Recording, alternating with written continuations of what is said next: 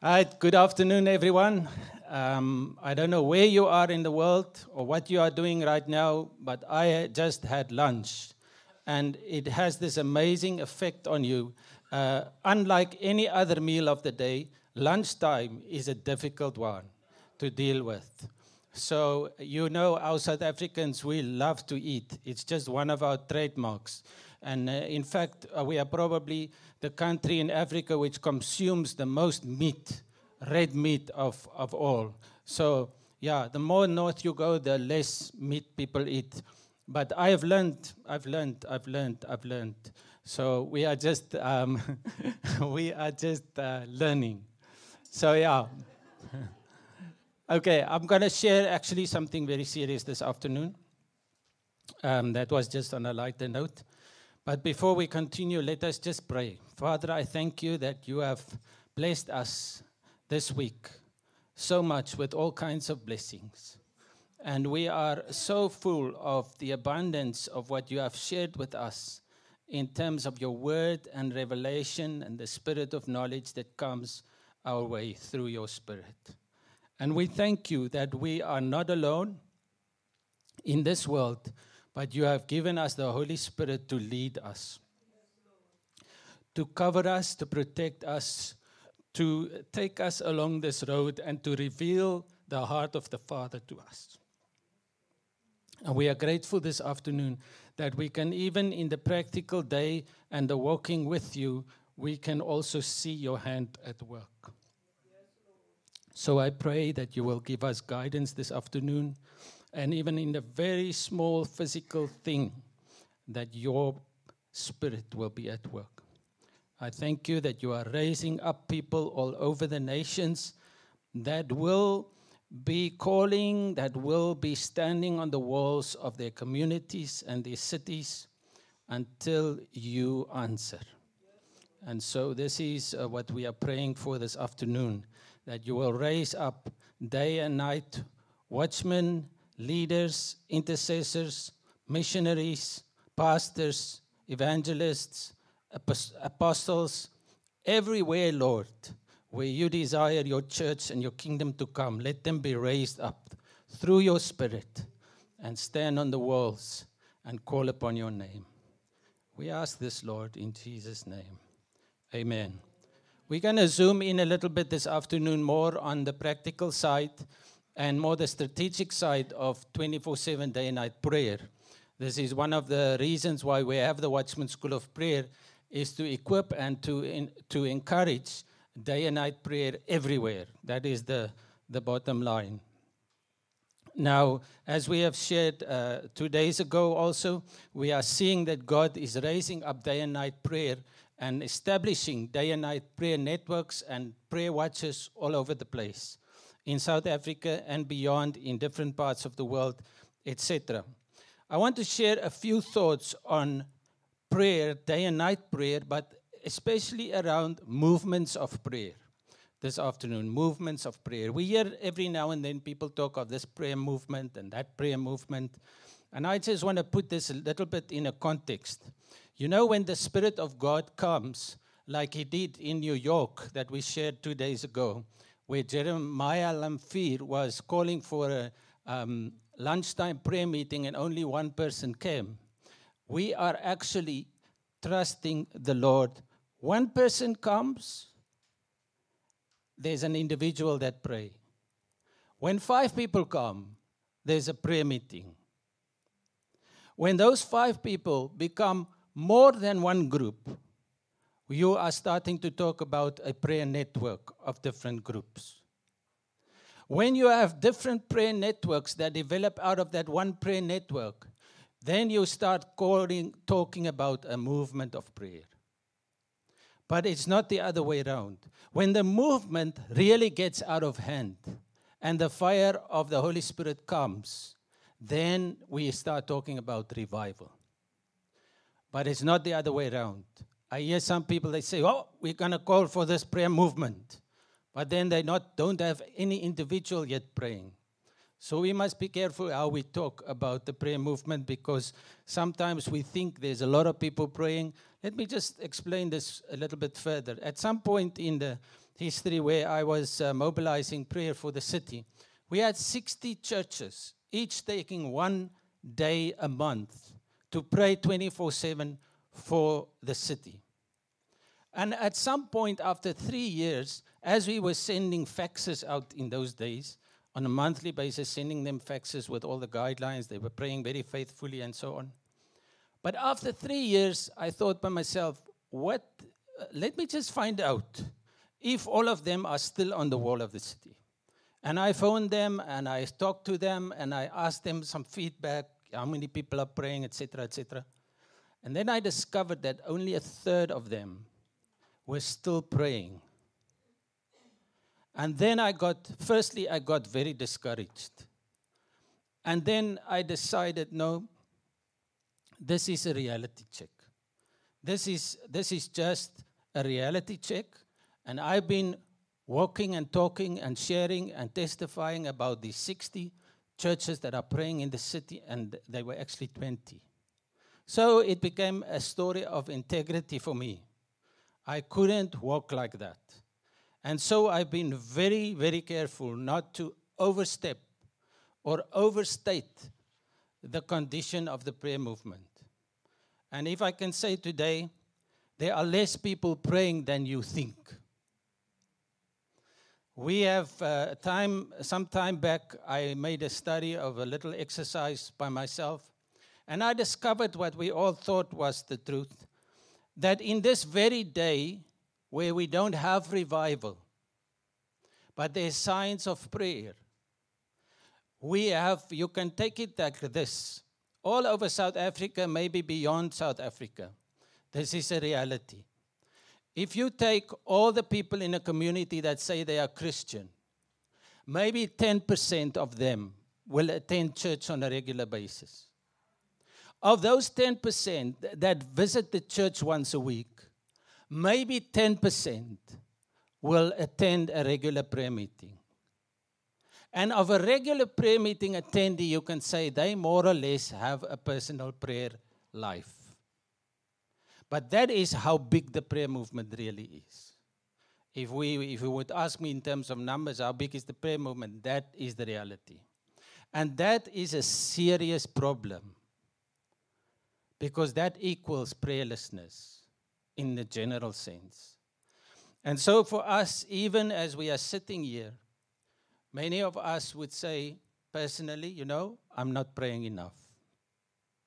Personally, I feel the Lord needs to actually encourage me to pray more, to have more time with Him, to set more time apart. In fact, some of us may even say, my life is too busy. Life is too fast for me. I don't have time to sit down without my mind running all over the place. This is a stronghold. And somehow the Lord has to help us to break this cycle. Now, when we talk of watchmen, I'm talking about every person that prays or intercedes for something. A watchman, can I say, what is a watchman doing? The biblical term of a watchman. And in a very simple definition, what does a watchman do? He watches and he prays. That's a very basic thing of a watchman. He watches and he prays. Now, a very deep thing for the last days that we are living in, because when we look at Scripture, then we see just before Jesus was arrested, in Matthew 28, verse 41, Jesus says to His disciples, watch and pray so that you will not fall into temptation. The spirit is willing, but the body is weak. Then, in Matthew 26, verse 44, Jesus is talking the same thing, and He says, are you still sleeping and resting? Look, the hour is near, and the Son of Man is betrayed into the hands of sinners. Rise and let us go. Here comes my betrayer. Now, there's many reasons we can say why the disciples were reluctant to pray for an hour with Jesus. But one of the things was, of course, they knew something was going to come down that evening in the garden. Something is about to happen, and they were very uncomfortable about this. They were tired emotionally. They were physically tired, probably. And on the other hand, they didn't really know what Jesus' problem was. Why was he so in turmoil? They couldn't really grasp it, I think. But Jesus encouraged them the whole time, pray. Pray.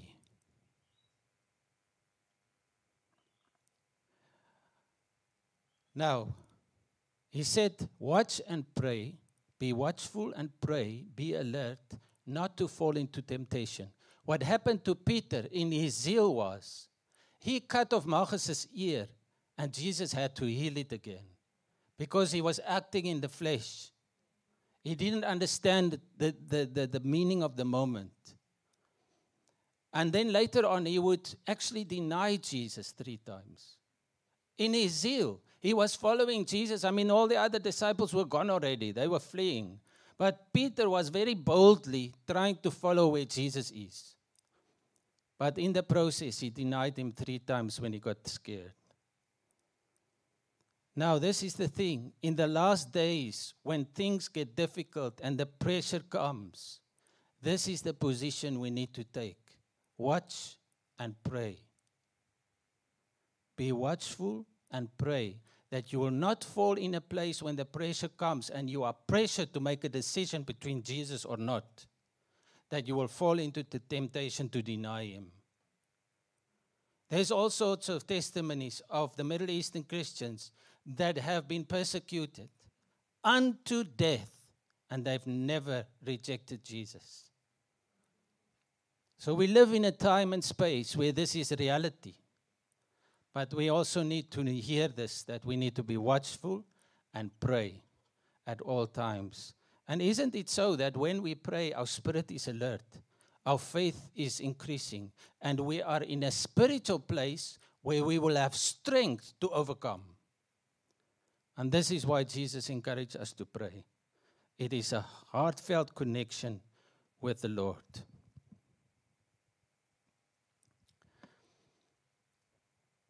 Now,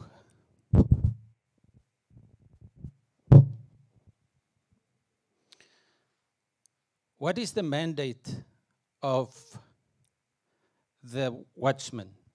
In Habakkuk, the book of Habakkuk, chapter 2, Habakkuk chapter 2, verse 1.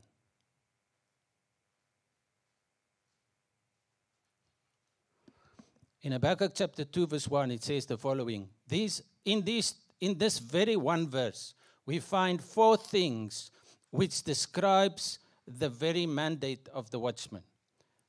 It says the following. I will stand my watch and station myself on the ramparts, that is the walls of the city. I will look to see what he will say to me and what answer I will give to this complaint. Here we're reading 4 things. The first one is, I will stand at my watch. This watch talks about a time frame. I will stand my watch. I have a responsibility to watch over the city for a period of time, and I will resolve in myself to stand. Now in those days, secondly, he says, I will station myself on the ramparts. He says, I will take my watch on the city walls. Those ramparts are city walls. Now, in the old days, even today still, we have cities with walls around it for protection. And on those walls, you have gaps and you have little towers. And they used to station the watchman right in the middle of the gap. So that for every gap on the wall, there needs to be a watchman in place. For protection, but also for some other reasons. And so it is that when we put ourselves into a place of intercession for the city, we are actually taking position on the spiritual walls of our city or our community. And thirdly, there is also this dimension where it says, I will look to see what he will say to me. So there's this expectation of the watchman that when he stands for his watch and is alert and awake, he is looking in the spirit. He is looking for the enemy, but he's looking also towards the Lord right here. He says, I will look to see what he will say to me. So his eye is on the Lord. And then he's waiting for the answer. Only then it says what the answer is that he is to give. So even his answer towards what he sees in the Spirit is a form of prayer and is generated by the Holy Spirit. So there's a whole activity of the watchman, from seeing, from listening, from watching, from hearing, from answering. It's all about the watchman's doing. That is what we need to do when we watch over the city. This is the activity. And unfortunately, these days on Zoom and other platforms, because of the lockdown that we are in, it's so difficult to spend time in all these dimensions of a watchman. Because it's normally just this supplicational prayer that we can find working well on a social media platform. Or one person at a time praying. It's very limited. It's such a tragedy. But then the door is open now, and we can meet 2 or 3 or 4 or 5, we can meet together. And so this is the mandate of the watchman in Habakkuk 2, verse 1. So we see that the watchman's activity on the wall has everything to do with a conversation. It's a conversation. It's a person watching over the city that has a heart connection with the Lord. He can hear, he can see, he can taste, and he can answer the Lord. So this is important. Then, when we talk about day and night prayer, many things, and movements of prayer, let me just encourage you. In South Africa, we are currently having leaders that are raised up with global prayer ministries. Now, it's very interesting when we talk movements of prayer that in the year 1999, something very significant happened. It was sort of the birthing year for the modern day and night prayer movement. In that September of that year, the year 1999, there was a prayer movement that started in the United States in Kansas City, which is built around Harp and Bowl, where young people will pray 2 hours at a time, just praying like we are praying here in the evening, with worship, singing spontaneously, and prayer. They would pray the Bible, sing the Bible, read the Bible, 2 hours at a time, and then they will just continue. The next team comes in, and so they continue. And since September 1999, up till today, they've never stopped.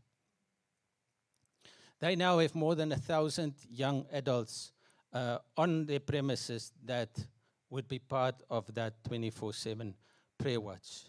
And it's raising up, if that's the only thing it is doing, it's raising up a fragrance unto God that is pleasing to Him. And then, of course, that's spread all over the world. In different nations, you will find this. In our own doing, in our house of prayer, and all different kinds of houses of prayer around the country, we have adopted some of that principles, and we are using it. Even the spontaneous movement of worship that you find these days in worship services comes out of prayer altars like that. The whole spontaneous prayer worship thing. And then also on the other side of the ocean, in Reading in England, there was a group of young adults that got together. They felt the Lord is calling them to day and night prayer. And they set aside the week of prayer and decided they're going to pray for a month in a very old factory venue. So they cleaned it up and they entered in there, opened their Bible, start praying and seeking the Lord day and night. After a month or 3, the Lord came and visited them. And the Holy Spirit encouraged them, and they continued to pray. And so the whole boiler room movement was being birthed in England. That is, the whole thing of a creative space of prayer, physical room, where people can move from wall to wall and be encouraged by what they read and see on the walls. And that movement has grown beyond 60 nations now. They are still going. These movements are still continuing. In South Africa also, which started out in 2001, in March 2001, a prayer meeting at the Newland Stadium in Cape Town of 45,000 Christians have very quickly grown after a few years to touching every continent, every country around the world. Global Day of Prayer, a prayer meeting once a year, took place in all the nations of the world, being birthed in Cape Town.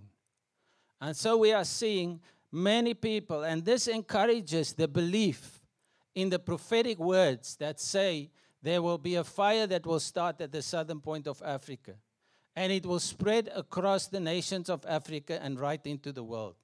We have never in the history of South Africa seen a strong outpouring like that. Only a regional one that haven't touched the whole country. But yet the Lord is saying, in the last days, I want to pour out my Spirit on the continent of Africa in such a way that the whole continent will be touched with the fire.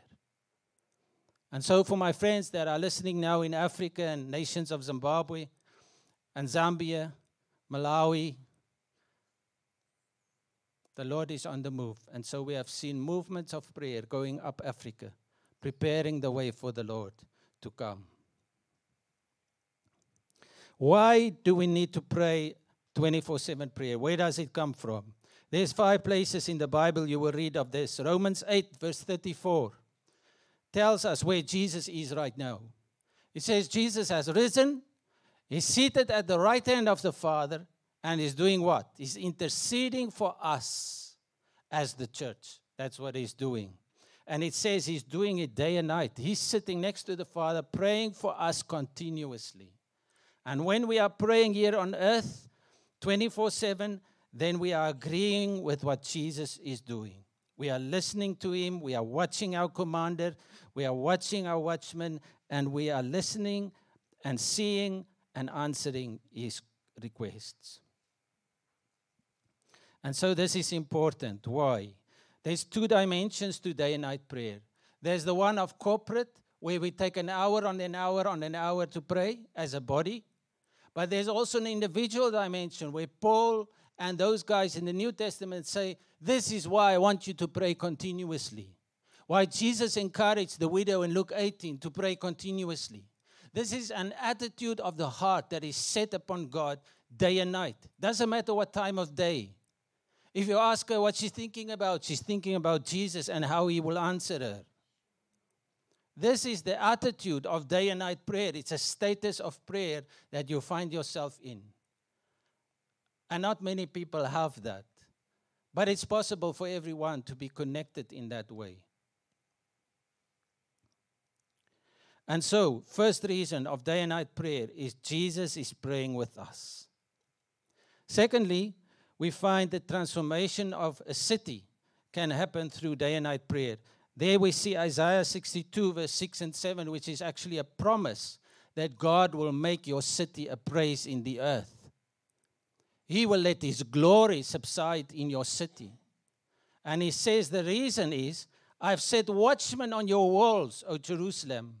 They will never be silent. Day and night they will continue to remind me of my promises until I come and I make Jerusalem a praise in the earth.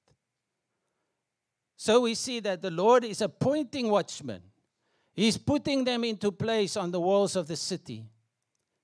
And he's doing it because he has a holy purpose for your community and for your city. He wants your city to glorify him and to be a praise and a witness in the earth. This is why he's setting day and night watchmen. It's a promise of the Lord. And then thirdly, we find that day and night prayer is also has to do with the releasing of the harvest. In Acts 15, verse 16 and 17, it says this. It says, in the last days, God will come and he will restore the tabernacle of David. He will raise it up again. He will restore its very ruins. And then he says, so that the remnant of men may come into his kingdom. This is the promise. God says, why I take my church and I pour out my spirit of day and night devotion upon my church. While they are doing this, and this incense rise before my face, while they are doing this, I will draw the people of the world into my kingdom. And so we see in many times of visitation and revival, where the Spirit of God is being poured out. Thousands of people gather in a place as they are drawn, even hearing in the Spirit that there's somewhere people gathering to worship the Lord. And so people will come. The unsaved will come because they see the fire and they see, I want to be like that. And they come.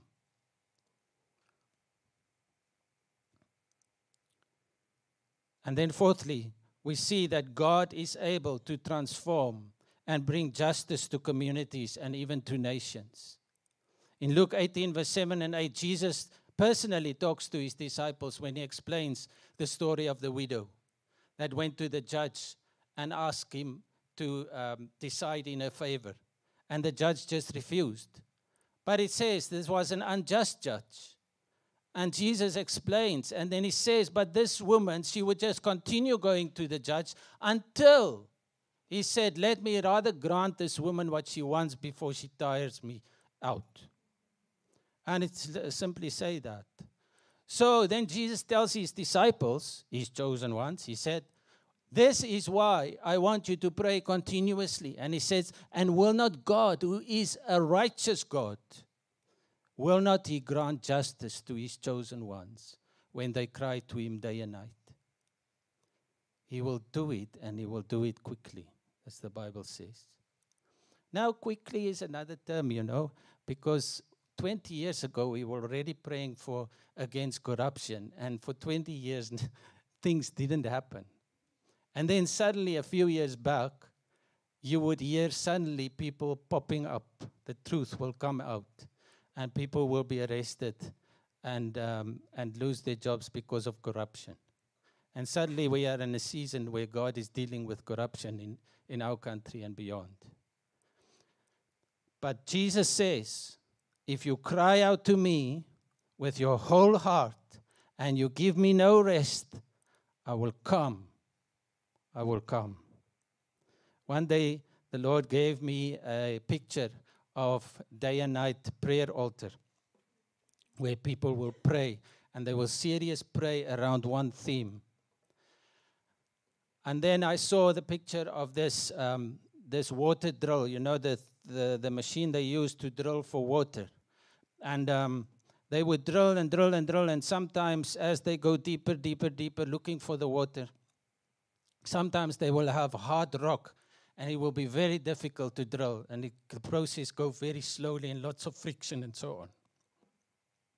And other times there would be sand and the drilling will go very easily and they quickly went down deeper.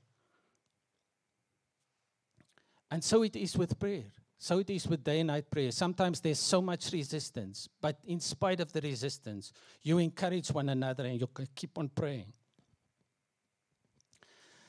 And sometimes it's easy. Sometimes the atmosphere is open and it's easy to pray. But then at some point where this drilling goes, it's meant to hit the water.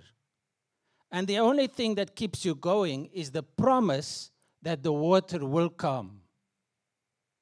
And so we need to continue, because when we hit the water, that water will come out with a pressure that is so high it will just spring out into the air and it will wet all over the community. The water will fall. And this is the picture. That if we would encourage ourselves in the Lord, and the Lord will give us grace to stand on the wall day and night, as many of you have done, even at this time. We have about 30 networks, 24/7 watches in South Africa that have never stopped praying since the beginning of lockdown. They're still praying. They're still praying and calling out to God day and night. They pray for revival, even more intensely than before. And they pray for justice. They pray for healing and restoration of the nation. But they continue. And then the fifth and last instance why we need to pray day and night, we find in Revelations 5, verse 8. And maybe we had a glimpse of this last night while we were worshiping and entering the presence of God. Not that He's not with us, but sometimes the presence of God is so evident. It's so real. You can feel it. And in Revelations 5 verse 8, it talks about the 24 elders and the 4 living creatures, which would worship the Lord day and night, with in their one hand the golden bowl full of incense, which is the prayers of the saints, and in the other hand the harp. And they would bow before the throne, and 24/7, day and night, they will worship the Lord in that manner. And so it is that when we pray our Father's prayer, and we say, Lord, let your kingdom come on earth as it is in heaven. One of the manifestations of that prayer is when the Church of Jesus Christ starts rising up in day and night worship and prayer. That's why we do this thing. Now, very quickly, I'm going to touch on a few practical things, because you know what? They said once, somebody said, there's 3 types of people in ministry. You get visionaries. Those are the guys that see these wonderful dreams and visions. And I'm not talking about these spiritual dreams. I'm talking about somebody that actually get a revelation and instruction from the Lord that he's going to do something big.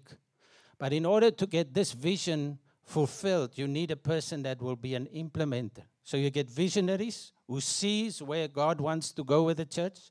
And then you get an implementer, which is the person that implements that vision.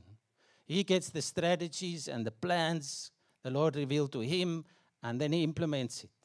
And thirdly, what is a vision if you can't sustain it? You need a sustainer. You need a person that can keep on going, keep on doing small, regular steps, and just do the regular stuff on and on and on. And so, big works of the kingdom is built with small steps of obedience on a long term. Can I say that again?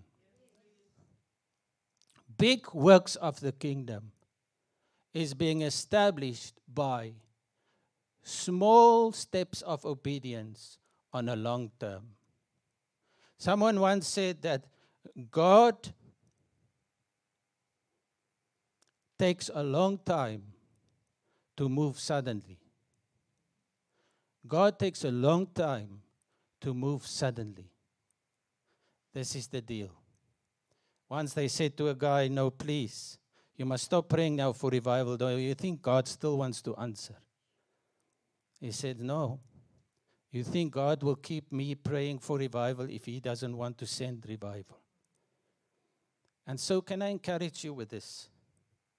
We had the lockdown, we had COVID, we had all these kind of difficulty.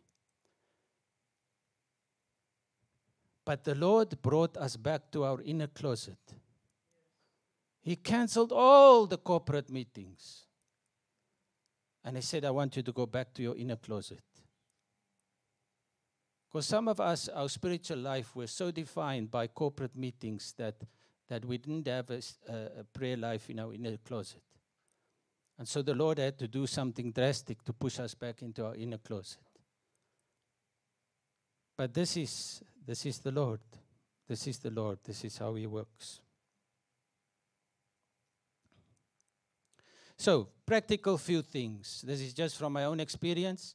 And many of you will actually be also having implemented this already. But let me just encourage you with this. There's 5 steps that are keys to effective, ongoing day and night prayer. And the first one is you have to constantly look out for people and invite them to join and take an hour on the wall.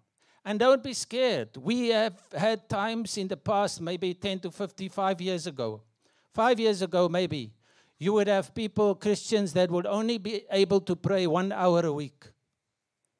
Then the lockdown came, and suddenly, people were praying 1 hour a day on a WhatsApp group. And the momentum of prayer increased overnight. So much so that today, where we are standing now, people haven't stopped praying 1 hour a day. They maybe pray half an hour of that hour, but they haven't stopped praying once a day. This is an increase of exponential growth since about 2 years ago. So, the first thing is you have to invite people, you have to mobilize people to take specific hours. Secondly, you have to provide daily prayer focus and prayer information. You can use this. We are sending some of it out. We have, since the lockdown started, we discovered we have to send out daily 24/7 prayer pointers, because we have a number of networks that keep on praying. They don't just pray every 7th week. So we had to continue with that. It's providing a weekly theme with daily focus on prayer. And then thirdly, you need to limit the traffic on a WhatsApp group. You have to have protocols on your WhatsApp group. You must decide, what do you want, what is it that people are allowed to post and what not. Otherwise, people will post heavy stuff, big teachings, long hours of stuff and video clips, and it will just take up everybody's data. And you know, when you think you have Wi-Fi 24/7, then just remember that most people don't have that. It's a luxury to have 24/7 Wi-Fi at your house. So be careful how much things you post on a group like this. But to log in and to log out is the bare minimum of traffic on your group. You want them to log in, log out. And that is the fourth one in sustaining day and night prayer, is have people on the wall to log in and log out for their specific hour. And they can share a scripture or something they experience, but the bottom line is to log in and log out. The reason for that, you find it's very difficult for some people to do that. But the reason is a mutual accountability. Mutual accountability. Because I've learned, as I've shared earlier this afternoon, that people don't always pray when they say they're going to pray. I've discovered that in many times. And so this is an accountability principle. And it helps every one of us to just keep going. Very amazing how this is working. And then the fifth one, the last one, on how to encourage continuous prayer is to encourage the watchman. There's various things you can do to encourage the people. But this very important function as you, as the leader of your group, maybe now that we can, to have corporate gatherings. Maybe some teaching on prayer. Maybe some weekly prayer, corporate prayer gathering or a worship gathering. Maybe you have on your group maybe an hour once a week where you say, let's focus on this one particular portion of Scripture. Let us meditate on it each on our own, and let us post some of the revelation we receive. This is one way of having an online Bible study. But this encourages your watchmen. It gives them some food and not just interceding the whole time. And then you must always be on the lookout for the unction of the Holy Spirit. Because you never know when the increase will come. You never know when you will hit the water. So the thing is, at some point in time, a few years back, we felt the Lord wanted us to pray every night in our prayer room. And we were 7 people. And all 7 of us, somehow, supernaturally, had the time available to spend every day of the week, every evening in that prayer room. All 7 were praying every night for 40 days. And at the end of the 40 days, the Lord has spoken so much to us, encouraging us from day to day. People will get dreams and visions. Every night people were sharing on what the Lord was saying. And that continued and helped us to continue. And unfortunately, when I felt the spiritual breakthrough was imminent, then the December holidays came in. And people were scattered and because of family responsibilities and stuff. But you never know when the breakthrough will come. And may the Lord help us that we will see these breakthroughs coming as we faithfully stand in obedience before the Lord. Now the way forward, lastly. We've had 9 years now of day and night prayer in terms of the initiative called 7 Days on the Wall. This is an initiative that was birthed in Indonesia in 2012 at the World Prayer Assembly, where more than 9,000 delegates from various countries around the world gathered for the World Prayer Assembly. There's 9,000 delegates gathering with a prayer agenda from around the world, excuse me. And so at that conference, we had this vision that we felt the Lord was giving us, and that He was impressing on our heart that the year of 2013 would be a year of day and night prayer in the local churches all over the world, a focused year of day and night prayer for revival among the nations. We came back to South Africa, we shared it with some leaders, and they felt this is time. And so the 7 Days on the Wall initiative was birthed, and from January 2013 up till today, there was groups of people and networks and 24/7 watches and congregations all taking hands to pray day and night for revival in South Africa. And this has grown over the years. We had phases of growth. In the beginning, it was local churches taking a week. Then a year later, it was the first local prayer network started in Paarl. And then this phenomenon grew up till today, where we have about 60 to 80 of these networks across the nations in about 6 provinces across South Africa that have local prayer networks. And this is mainly groups of churches that would link together in a community. In Bloemfontein, they have more than 16 of these congregations. Every 7th week, they have 7 weeks throughout the year. Every week of those 7 weeks, they are standing on the wall of their city, and each church take 1 day of that week, more than 1 church per day. And so we see this is growing. Now, at this moment in time, this last week, even right before this Watchman School of Prayer, we had a week of day and night prayer for Africa. It's the first one of these 7 days on the wall that we have spent focusedly on mobilizing prayer for revival in Africa. So we invited all of these networks across South Africa, but also in some of the nations in Africa for the first time, to join in 1 week to pray day and night for revival. Every day of last week was a different focus on a different country. We had 7 countries that we focused on. And they all form this highway up north into Egypt. And so we had Zimbabwe that was praying. Zambia had their 24/7. Malawi had their 24/7. I was on their groups. I saw they were praying constantly, 24/7. They were praying for the whole week and praying for one another's nations, etc. Beautiful week of prayer.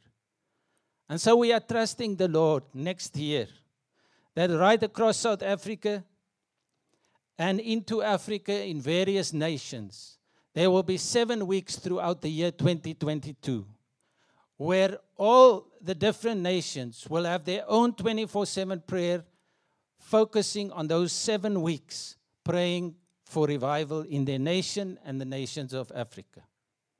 We are trusting the Lord, even beyond Africa, for countries to sign up.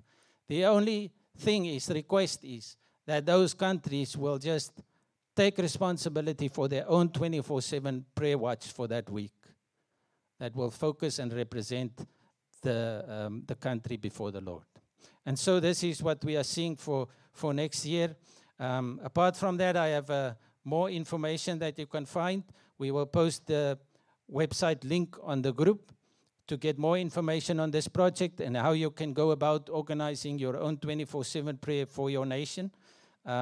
Please have a look at that. And then lastly, just to close, I have a few books that I want to recommend to you that you can order from our office, or maybe you can hear from Lizette whether it's available online. The first one is an interactive prayer room manual. This is actually a very nice tool just to explain and give you lots of ideas on how to set up your prayer room in a very creative manner that will make it really encouraging for people to join in with. So this you can find. And then also this book, The Sword, is available in Afrikaans and English, is a compilation of scripture in various topics. You can pray for your family. You can pray for the different parts of your body. You can pray for the church. You can pray for all kinds of topics. And the prayers in this book is written straight from Scripture, with the Scripture references in between. This is probably one of the best tools that we have that can teach people how to pray the word. This is it. So it's one of those things that you need to have in your prayer room at least. And then this practical tool, Bouwe Gebedsmuur, Awaken the Watchman is the English name for this booklet, is simply giving testimonies and guidelines on how to establish day and night prayer in your local congregation, your community, and beyond. This is a practical guide, give very nice guidelines on how to establish this thing in your community. And then lastly, the book that I referred to the other night, When God Comes, Wanneer God Kom. This is the story of the Andrew Murray revival in 1861 in Wellington and the Boland here in the Western Cape. And even across the nation, the fire spread. So this is the story of that revival. I would really want to encourage you to get hold of every kind of video clip and story that you can find on a revival. Read it and send it along. We live in a time where it's very dry, spiritually speaking. And we don't know what revival is. We don't know what we pray for. If we don't know what to pray for, we don't know what to expect. So let us read about what God has done in the past and to understand that this is possible. And you know what? Before every revival, there was 2 or 3 or 4 ladies or a group of people, very small. And they would have sought out the Lord day and night, receiving revelation, understanding what God wants to do. And they would have this burden that they would cry and weep before the Lord for the status of the church. And they had the fire. They could see somehow. And they would seek the Lord because they had a burden that the church will be ignited. And then at some point, God will answer them. And He will come by His Spirit. And so let us pray. Father, we thank You that through Your Spirit, You come. You came this morning. You came yesterday. You are coming now. And You are igniting our hearts once again.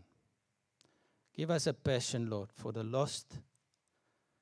Give us a real burden for the church. And open our eyes and our ears to see what is on Your heart. We need You, Holy Spirit. In this day, we really need You.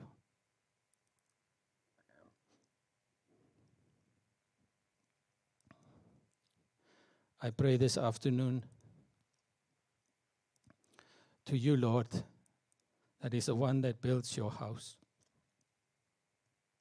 And You say that if You don't build the house, the laborers labor in vain.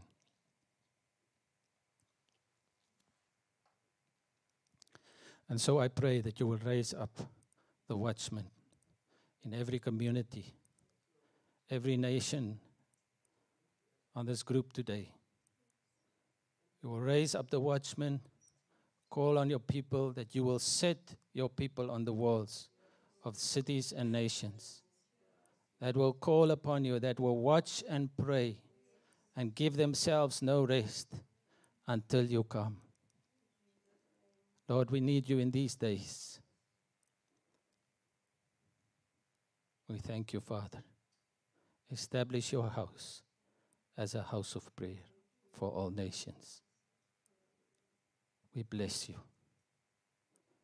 Amen.